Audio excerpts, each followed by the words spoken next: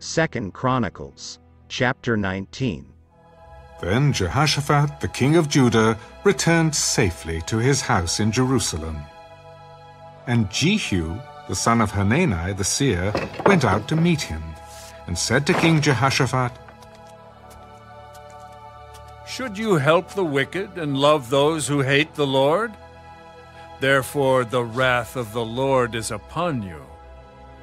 Nevertheless, good things are found in you, in that you have removed the wooden images from the land, and have prepared your heart to seek God."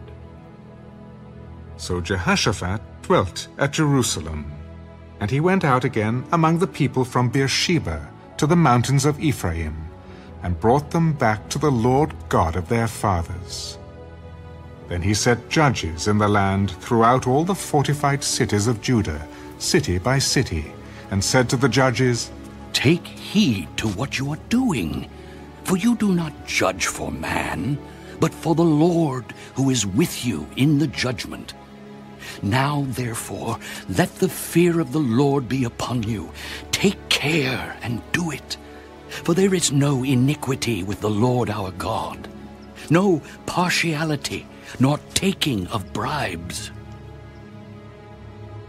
Moreover, in Jerusalem, for the judgment of the Lord and for controversies, Jehoshaphat appointed some of the Levites and priests, and some of the chief fathers of Israel, when they returned to Jerusalem.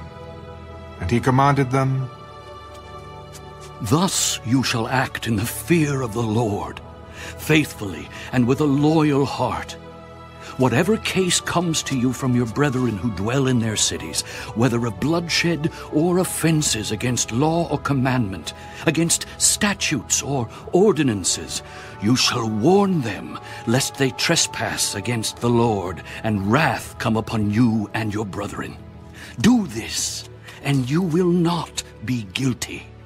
And take notice, Amariah the chief priest is over you in all matters of the Lord, and Zebadiah the son of Ishmael, the ruler of the house of Judah, for all the king's matters. Also the Levites will be officials before you. Behave courageously, and the Lord will be with the good." 2 Chronicles, chapter 20. It happened after this that the people of Moab, with the people of Ammon and others with them besides the Ammonites, came to battle against Jehoshaphat. Then some came and told Jehoshaphat, "A great multitude is coming against you from beyond the sea, from Syria, and they are in Hazazon Tamar," which is En-gedi. And Jehoshaphat feared, and set himself to seek the Lord, and proclaimed a fast throughout all Judah. So Judah gathered together to ask help from the Lord, and from all the cities of Judah they came to seek the Lord. Then Jehoshaphat stood in the assembly of Judah and Jerusalem, in the house of the Lord, before the new court. "O Lord God of our fathers, are you not God in heaven? And do you not rule over all the kingdoms of the nations? And in your hand is there not power and might, so that no one is able to withstand you? Are you not our God, who drove out the inhabitants of this land before your people Israel, and gave it to the descendants of Abraham, your friend forever?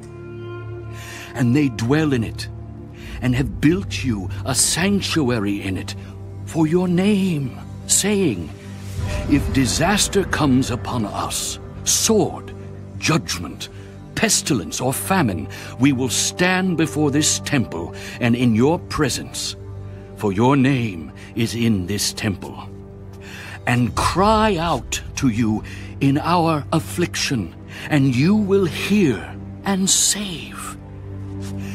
And now, here are the people of Ammon, Moab, and Mount Seir, whom you would not let Israel invade when they came out of the land of Egypt. But they turned from them and did not destroy them. There they are, rewarding us by coming to throw us out of your possession, which you have given us to inherit. O our God, will you not judge them? For we have no power against this great multitude that is coming against us, nor do we know what to do. But our eyes are upon you. Now all Judah, with their little ones, their wives, and their children, stood before the Lord. Then the Spirit of the Lord came upon Jehaziel, the son of Zechariah, the son of Benaiah, the son of Jeiel, the son of Mattaniah, a Levite of the sons of Asaph, in the midst of the assembly. Listen, all you of Judah, and you inhabitants of Jerusalem, and you, King Jehoshaphat. Thus says the Lord to you, do not be afraid nor dismayed because of this great multitude. For the battle is not yours, but God's. Tomorrow, go down against them. They will surely come up by the ascent of Ziz, and you will find them at the end of the brook before the wilderness of Jeruel. You will not need to fight in this battle. Position yourselves, stand still, and see the salvation of the Lord who is with you, O Judah and Jerusalem. Do not fear or be dismayed. Tomorrow go out against them, for the Lord is with you. And Jehoshaphat bowed his head with his face to the ground, and all Judah and the inhabitants of Jerusalem bowed before the Lord, worshipping the Lord. Then the Levites of the children of the Kohathites and of the children of the Korahites stood up to praise the Lord God of Israel with voices loud and high. So they rose early in the morning and went out into the wilderness of Tekoa. And as they went out, Jehoshaphat stood and said, Hear me, O Judah and you inhabitants of Jerusalem. Believe in the Lord your God, and you shall be established. Believe his prophets, and you shall prosper. And when he had consulted with the people, he appointed those who should sing to the Lord, and who should praise the beauty of holiness, as they went out before the army.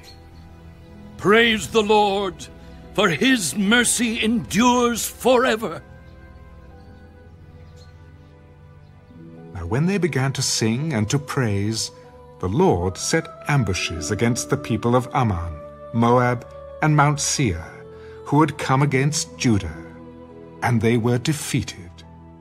For the people of Ammon and Moab stood up against the inhabitants of Mount Seir to utterly kill and destroy them. And when they had made an end of the inhabitants of Seir, they helped to destroy one another. So when Judah came to a place overlooking the wilderness, they looked toward the multitude, and there were their dead bodies fallen on the earth. No one had escaped.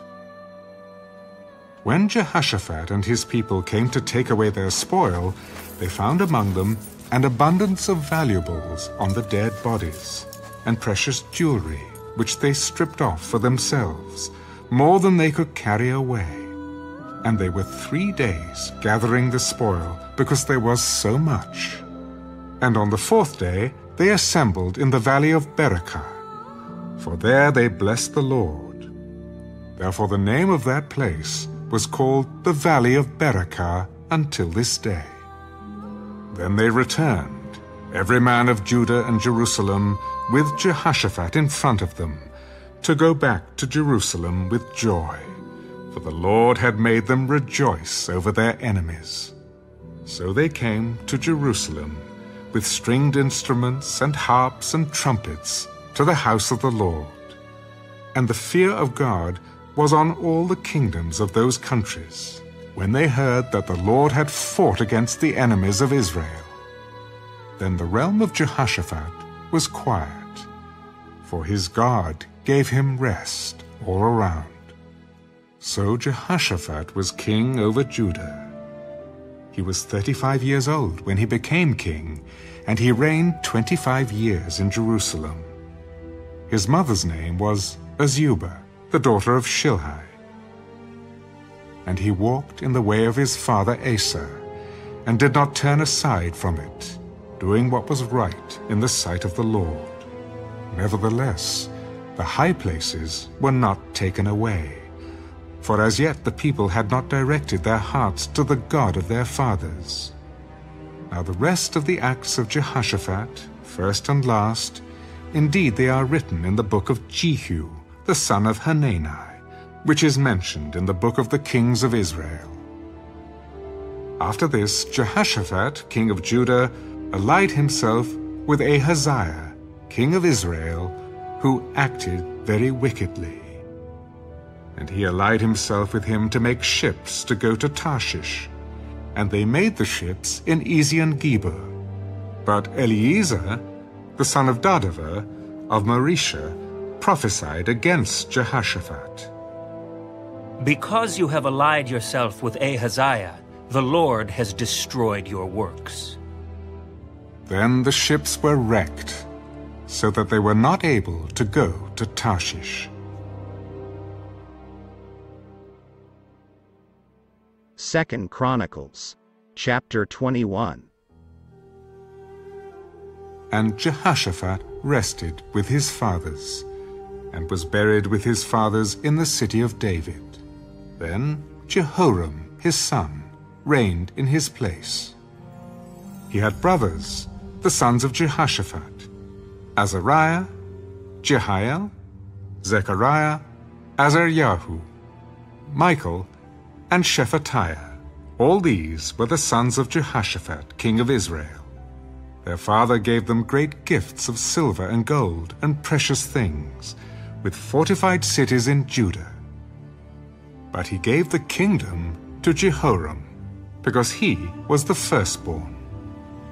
Now when Jehoram was established over the kingdom of his father, he strengthened himself, and killed all his brothers with the sword, and also others of the princes of Israel.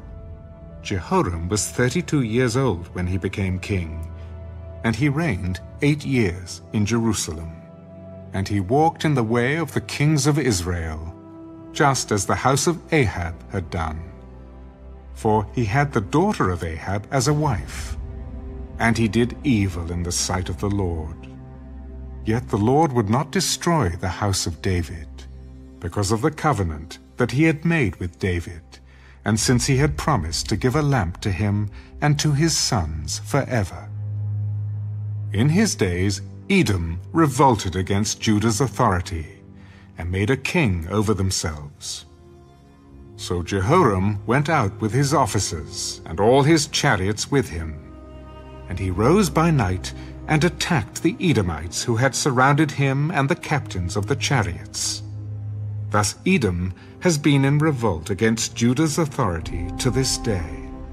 At that time Libnah revolted against his rule, because he had forsaken the Lord God of his fathers. Moreover, he made high places in the mountains of Judah, and caused the inhabitants of Jerusalem to commit harlotry, and led Judah astray.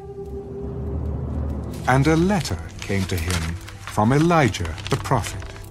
Thus says the Lord God of your father David, because you have not walked in the ways of Jehoshaphat, your father, or in the ways of Asa, king of Judah, but have walked in the way of the kings of Israel, and have made Judah and the inhabitants of Jerusalem to play the harlots like the harlotry of the house of Ahab, and also have killed your brothers, those of your father's household, who are better than yourself.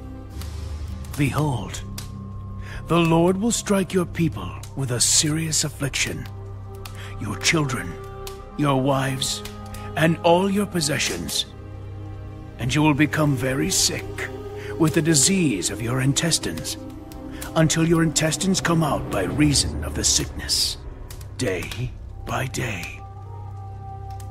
Moreover, the Lord stirred up against Jehoram the spirit of the Philistines and the Arabians who were near the Ethiopians. And they came up into Judah and invaded it, and carried away all the possessions that were found in the king's house, and also his sons and his wives, so that there was not a son left to him, except Jehoahaz, the youngest of his sons.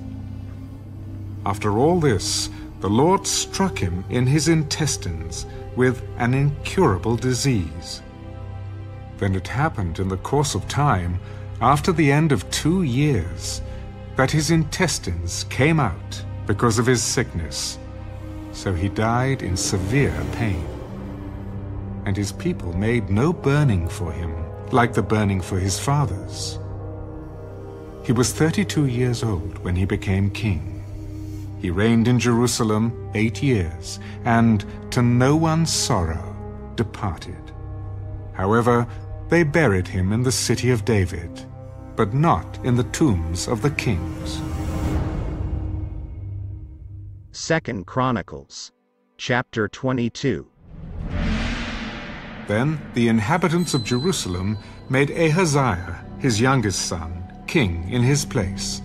For the raiders who came with the Arabians into the camp had killed all the older sons. So Ahaziah, the son of Jehoram, king of Judah, reigned. Ahaziah was 42 years old when he became king, and he reigned 1 year in Jerusalem. His mother's name was Athaliah, the granddaughter of Omri. He also walked in the ways of the house of Ahab, for his mother advised him to do wickedly. Therefore he did evil in the sight of the Lord, like the house of Ahab, for they were his counselors after the death of his father, to his destruction. He also followed their advice, and went with Jehoram, the son of Ahab, king of Israel, to war against Hazael, king of Syria, at Ramoth-Gilead. And the Syrians wounded Joram. Then he returned to Jezreel to recover from the wounds which he had received at Ramah, when he fought against Hazael, king of Syria. And Azariah, the son of Jehoram, king of Judah, went down to see Jehoram, the son of Ahab, in Jezreel, because he was sick. His going to Joram was God's occasion for Ahaziah's downfall. For when he arrived, he went out with Jehoram against Jehu, the son of Nimshi, whom the Lord had anointed to cut off the house of Ahab. And it happened, when Jehu was executing judgment on the house of Ahab, and found the princes of Judah, and the sons of Ahaziah's brothers, who served Ahaziah, that he killed them. Then he searched for Ahaziah, and they caught him.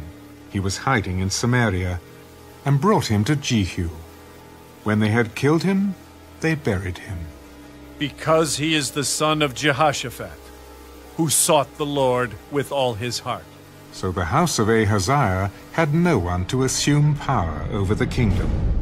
Now, when Athaliah, the mother of Ahaziah, saw that her son was dead, she arose and destroyed all the royal heirs of the house of Judah. But Jehoshabeath, the daughter of the king, took Joash, the son of Ahaziah, and stole him away from among the king's sons who were being murdered, and put him and his nurse in a bedroom. So Jehoshabeath, the daughter of King Jehoram, the wife of Jehoiada the priest, for she was the sister of Ahaziah, hid him from Athaliah, so that she did not kill him.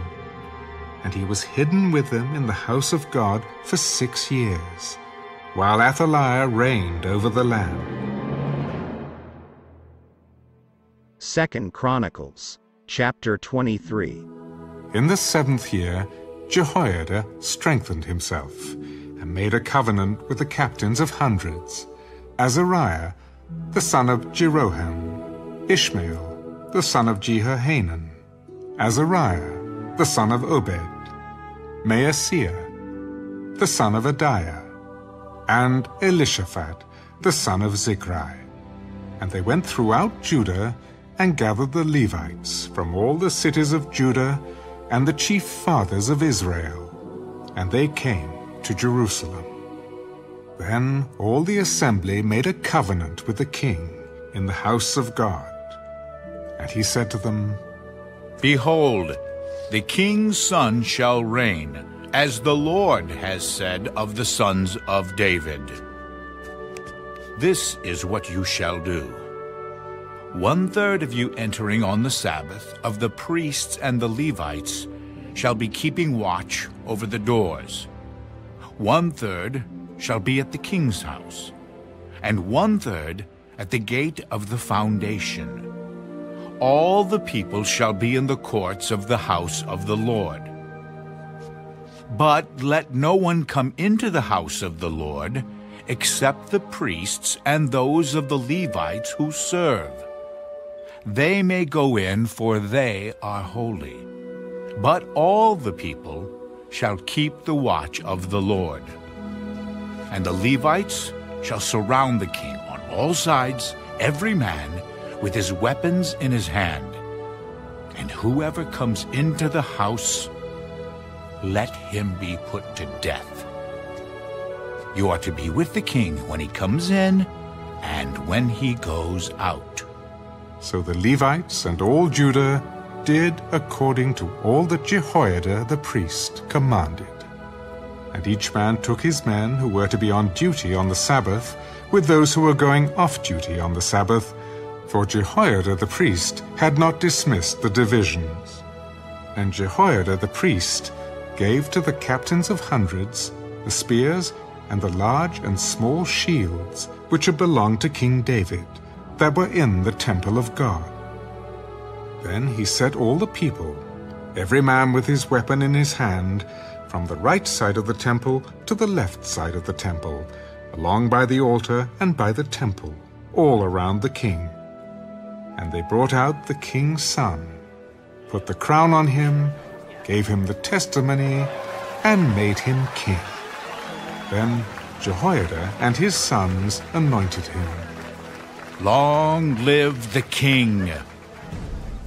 Now when Athaliah heard the noise of the people running and praising the king, she came to the people in the temple of the Lord. When she looked, there was the king standing by his pillar at the entrance, and the leaders and the trumpeters were by the king. All the people of the land were rejoicing and blowing trumpets, also the singers with musical instruments, and those who led in praise. So Athaliah tore her clothes. Treason! Treason! And Jehoiada the priest brought out the captains of hundreds who were set over the army. Take her outside under guard, and slay with the sword whoever follows her. For the priest had said, Do not kill her in the house of the Lord.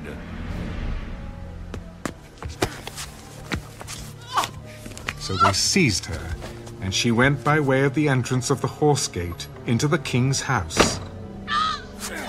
And they killed her there.